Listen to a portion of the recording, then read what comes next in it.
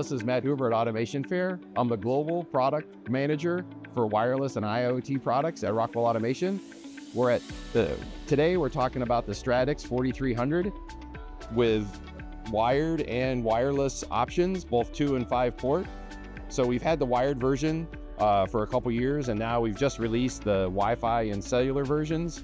So the Stratix 4300 gives you access to remote equipment. So you put this on your machine or on an application, so customers or OEMs can log in remotely to the equipment and see the equipment beyond the Stratix 4300 module for access, updates, and management. The 4300 gives you a VPN and secure dual authentication access into the equipment, so you know that only authenticated users are accessing your equipment.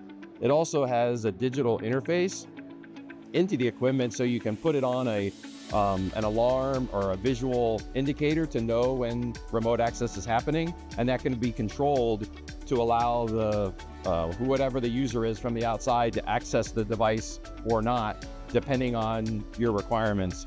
The Ethernet ports are all gigabit, so on the 2 and 5 port version. You also have USB and serial interfaces to add different types of equipment to the interface.